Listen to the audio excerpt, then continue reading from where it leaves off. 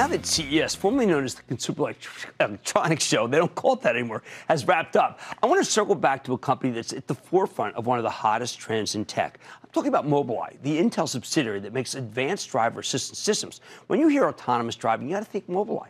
Now, roughly 3 years ago, this company was acquired by Intel, and it's become a much-needed growth engine within the gigantic semiconductor company. You can't invest in Mobileye directly, but these guys have a fabulous understanding of what I expect will be one of the greatest growth stories of the next decade, if not beyond. So let's check in with Professor Amnon Shashua. He is the co-founder, president, and CEO of Mobileye, to learn more about the future of autonomous driving. Professor Shashua, welcome to Mad Money. Good to see you, sir. Good to see you, Jim. Thank you so much. One thing I think, just to get started right to the issue, people don't think, unless it's a car with no driver, they think there's nothing there. You have $1 billion in sales. Clearly, it's bigger than just a car without a driver. It's a revolution. No, it's a revolution in a number of ways. First, it's a revolution in saving lives. More cars will be autonomous, more lives would be saved. A computer will do a better job than a human eventually. Second, it's a revolution of all what we know about transportation, about the cost per mile that today is lowest when you own a car, but in the future it will be lowest if you have a robotaxi, and be lower if you have an autonomous car. It will even rival the cost of public transportation. So all what we know about transportation will change if we can make it work. Israel's well ahead of the United States in driverless.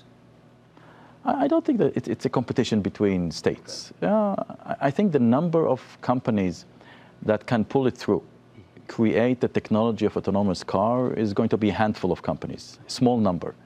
Where they are located geographically today in this global world doesn't really matter. Would we ever start cars that are driven by people if we were to start over again?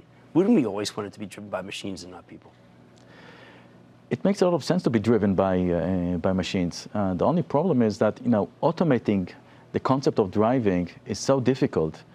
Yet, the public doesn't understand how difficult it is. Public understands that sending a rocket and landing on the moon is very, very difficult. But driving is easy. We all drive. It's kind of a natural thing. We take some few driving lessons, but it's very natural. But when you think about the technology and all what you need to do in order to put such a machine on the road and make sure that it's safe, it's mind-blowing. Now, we should back up to talk about some of the incredibly cool things that you're up to for advanced driver assistance systems, because there's a lot more to this than just one day having a car without a driver. So we're looking at a spectrum. So the spectrum starts from driving assist, which is called ADAS, Advanced Driving Assist, going up to more advanced, it's called level 2 plus, where it's conditional autonomy. So the driver is responsible, but under certain conditions, you can let go for certain periods of time. It's called conditional autonomy. Up to autonomous driving, which comes in 2 phases. First phase is robotaxi. So you don't go and buy such a vehicle. There's an operator who owns a fleet of autonomous vehicles and use them for ride hailing or ride sharing.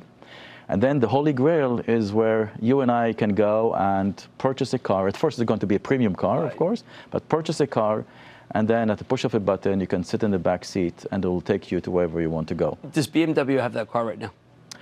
Nobody has such a car right now. But they do have conditional autonomy cars, right? But robotaxis is not that far away. We are targeting early 2022. Actually, we have been saying so from 2016. Now, people have told me that it's been pushed back to 2025. That's not true. So maybe they're talking about consumer AV, the last stage in which you and I can buy a car. There are a number of good reasons why you want to start with robotaxi rather than jump directly to a consumer. The first is the regulatory front. Okay.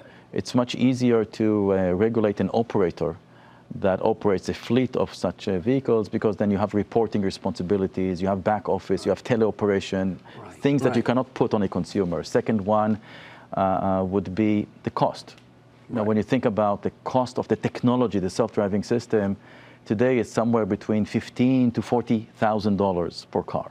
Sensors, compute, cables, everything. That's okay for a robotaxi. It's not okay for a consumer. But if you bring it down to about $5,000, which we believe we can do till 2025, then it starts becoming interesting at the consumer level. $5,000 cost, $15,000 to the driver. You buy a premium vehicle for $100,000, $15,000 sounds reasonable for such a huge value. And then later, of course, it will trickle down to more and less premium segments. You're much more bullish on this than most people I talk to, who have kind of just said, because we had a couple accidents, been set back, and it'll take so many simulations to get to where we have to be in multiple years. This is here and now. This is here around the corner. Domino's can have a robo. You're telling me, because that's what Domino's wants to do. You're telling me that there's going to be robotaxis within the next 2 or 3 years. There will be if you build it right, there will be robotaxis, and Mobileye builds it right. I'm going to leave it there because that makes me feel good. It's been a tough week. That's the best news I've heard. Okay, that's Professor Amnon Shashua, and he is the president of CEO of Mobileye, which is a division of Intel. And wow, I mean, a lot of people are skeptical. I like what you had to say. Man Bunny's back after the break. Don't miss a second of Mad Money.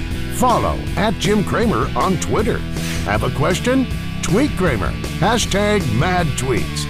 Send Jim an email to madmoney@cnbc.com or give us a call at 1-800-743-CNBC. Miss something? Head to madmoney.cnbc.com.